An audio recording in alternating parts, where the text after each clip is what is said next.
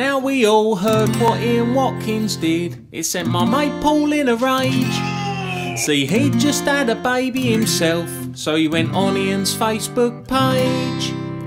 He left a message saying you were sick and twisted and I hope you die.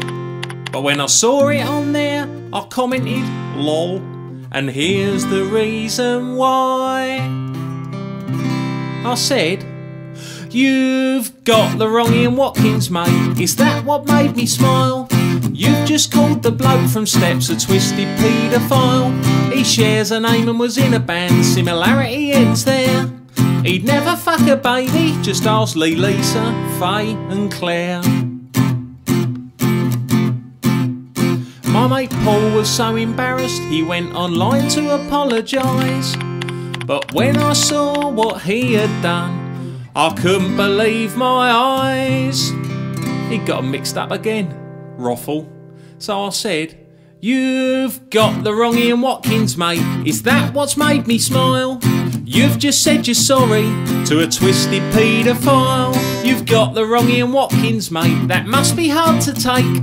You've just apologised to H's kid fiddling namesake. And then I thought to myself, what if the old Bill got confused, just like my mate Paul, by two pop stars that shared a name? Maybe I should give them a call and say, Pumsel, have you got the right Ian Watkins there? Have you considered maybe, what if it was H from Steps that tried to rape that baby?